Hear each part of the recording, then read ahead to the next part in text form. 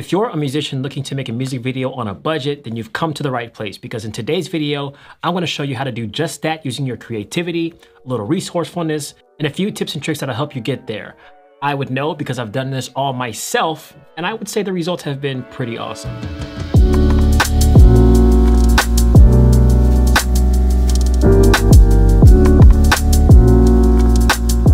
If you're watching this music video, you're most likely a musician who also wants to put out the music that you're going to make a music video of. Am I right? Well, with Ditto Music, you can release unlimited tracks worldwide to all the major streaming platforms that you can possibly think of and maintain 100% of the royalties that you make. Now, if this does sound intriguing to you, be sure to check the link in the description for a free 30-day trial that we have to see if you like the service for yourself. And also, if you end up liking what you hear or learn in this video today, be sure to leave a like on the video and comment down below any other tips that you may have that maybe I didn't mention in today's video that can help other artists put out music videos on their own as well. Step number 1 is to be unapologetically DIY. The first step to making a great DIY music video is to fully embrace that DIY role, aka it's time for you to get your own hands dirty over multiple roles. Now, of course, you're probably most likely the artist of this song, but taking on multiple roles can save you a lot of money on your project because you don't have to hire these individual directors and cinematographers or editors. And you end up having more control over the final product that you put out because you're not depending on all these other people's inputs and influencing your thoughts on your own artistic work. You are the one that's editing, shooting, directing, so you have all the calls. You make all the shots. Also, in a sense, you're not having to wait around for people to finish these different things, like an editor, for instance, who may take forever to finish editing your music video product, especially if they're working with other clients. If you are the editor of your own music video, the video comes out when you're done with it, right? The drawback, of course, with this is that you have to depend on yourself. You can end up spreading yourself too thin if you take on too many roles too fast, or especially on bigger projects where you should be shipping off the labor to somebody else. But with a little dedication, a little time and effort, and some organization, things can go really smoothly. And that brings me to step number 2, get organized. Now, to make sure your DIY music video is indeed a success, you're going to need to be as organized as humanly possible. This means creating a detailed plan of actions, setting objectives, making different outlines, and also setting a realistic budget for your video. So once you've got the video concept all together, you can make a checklist of everything that you will need to actualize that concept. Whether or not you will need an editor that can, bring together some of the more difficult aspects of editing, like visual effects. Or will you need a choreographer, some dancers, actresses, or actors for your video? If you have a lot of moving shots, are you gonna need something like a gimbal to handle those kind of shots? Do you need to rent gear from somewhere? And how much of that budget is gonna go towards that rental? All these things come into play when you're getting organized, and it is important, if you're doing especially a bigger project, to remain as organized as possible. If you're really brave though, you may not always need to get a super organized plan to shoot your music videos, because maybe you want to do something very impromptu. And I have found in my own experience that sometimes even the most impromptu, spontaneous video shoots can end up being some of the most creatively rewarding and visually appealing. I mean, we are artists after all for a reason. We're supposed to be able to exercise these different artistic abilities, so why not during a music video shoot? For instance, for a more simplified video idea, you can do a one-take with your friends walking downtown and there's somebody holding a camera in front of your face and it's just one shot, you singing the lyrics. That can actually come across as very authentic, and it's very easy to make. Also, there's pretty much no editing required there because all you do is play the music and you have one take. Even if you want to go for a more complex music video arrangement, you don't always have to be planned. Sometimes you can have one location that you film in, but you just film a bunch of different things, people dancing, yourself singing in these different spots of that location, and later in the editing process, you just piece it together to make it seem more dynamic. This is one that we shot actually in a parking lot somewhere in Los Angeles, and had this cool little fire escape that we were shooting the video against. But also in another location, we saw this blimp flying in the air, and it perfectly matched the outfit of the artist. So I'm just thinking, like, let's film this angle in this location so that it looks like we planned it. It looks like we rented a blimp for this music video when actually it was just there by chance. Sometimes just improvising on the spot can bring about some of the best ideas and visuals in your video. Now, step number 3 is recruiting friends and other creatives. When you're working on a tight budget, it is super important to use all of your resources, like your creative friends, for instance, who can work for free if they want to, or at a very low rate because, they want to give you the homie hookup. This could include actors, dancers, makeup artists, grip people, people who do the lighting and things like that. Just by gathering all of the resources that you have available to you from the people that you already know, you can really create a collaborative and supportive environment for this music video to thrive from the ground up. And also, these people, more likely than not, feel like they're a part of something. Even if it's not huge, it's still a part of a creative endeavor. And that community, and the creative community, is one of the best feelings that I can say to have. Step number 4 is to get crafty with your concept. One of the best things about DIY music videos is they allow you the space to really get creative. Because you're working on such a low budget, you kind of have to make do in other ways where your money does not allow you to do things that bigger budgets do, You have to think outside of the box and think, what can I do with what I have? And how can I make that seem more complex or more grand than it really actually is? Whatever you decide to do, this could include different things like props or costumes, and even visual effects that you can find on websites like Storyblocks or motionvfx.com. Or even if you go the practical effect route, where you're kind of tricking the viewer into believing something that's not actually happening. So you really kind of have to think outside of the box if you want to get fancy schmancy with your edits. And there are many different ways to do this. Step number 5 is to choose one location and stick to it.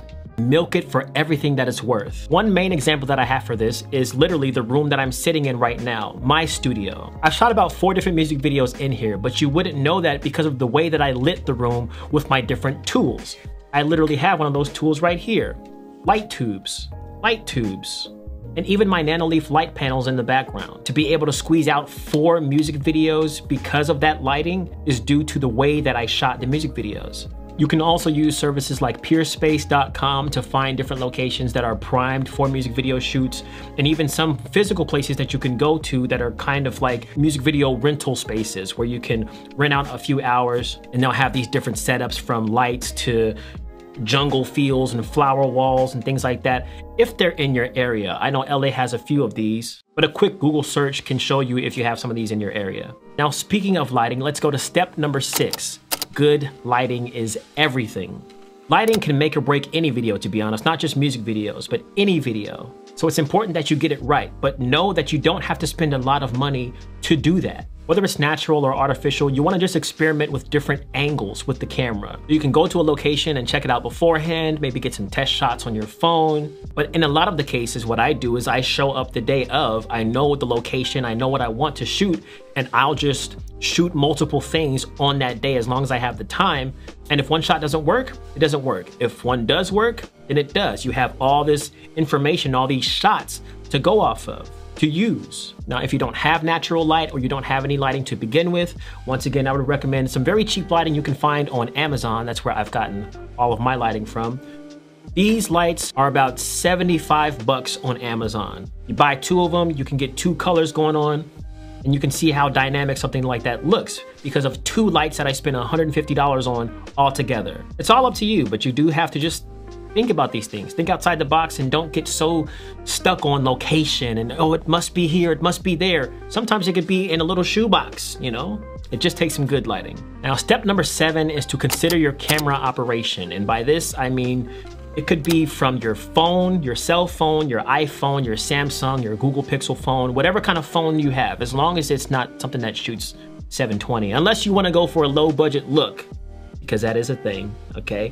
These days, even phones can record 4K videos, which is amazing. Now, if you do want to take it a step up from your cell phone, have it look a little bit more professional and get some of that background blur separation, that's where something like a DSLR comes into play, or a mirrorless camera. They're not all expensive. They don't have to be expensive. There are ones as cheap as $600 that will record 4K video for you and have those lenses that you can detach and get those really clean shots from. If you're ready to take it a step further from there, you can go to something like a cinema camera, which is what I'm shooting right here. These types of cameras generally require a little bit more knowledge and experience in cinematography and shooting videos because they have more complex technology and buttons and things that you have to know how to work before you get that good image. So I'm gonna say to you out there, don't just go out and blow $3,000 on a cinema camera if you haven't even figured out how to use one in the first place. I guarantee you it's not gonna magically give you better quality. Sometimes it can hinder your music videos. Whatever tool that you use, whether it's a smartphone, a DSLR, or a cinema camera, whatever it's gonna be, the important thing to know is it's not just about the price of the camera or the quality, but it's also about how you experiment with your exposure, your angles, your framing of the objects, and the movements that you make with that camera, whether you're using a gimbal or not, that creates that dynamic image that somebody's going to look at. Finally, step number 8 is to allocate the proper amount of time to post-production. So after you've planned everything, after you've recorded everything, after all the filming is done, it's time to edit your video. And this is where you really bring your vision to life, because filming, yes, you get the image, you make this stuff high quality, you get your costumes, your makeup, the artists, and rapping and dancing and pop locking, whatever you're gonna do. You could film the best stuff in the world, but if your edit is not on point, then the music video is still gonna suck. So it's important to set aside enough time for post-production and allowing the editor, if you have one, to edit that video for you. Or if you're the editor, give yourself enough time to craft this music video in the way that you want it to look. From the color grading, if you have to do that, to the different cuts that you make, if there are a lot of cuts. Any visual effects that you want to add to it, if there are any of those. You have to take your time. If something doesn't look right or doesn't feel right, then slow down, buddy, okay? You don't have to rush it out. If you're taking that long to edit this video, then you want to think about maybe outsourcing it to somebody else, or just, hello, McFly. I shouldn't have did that, bro.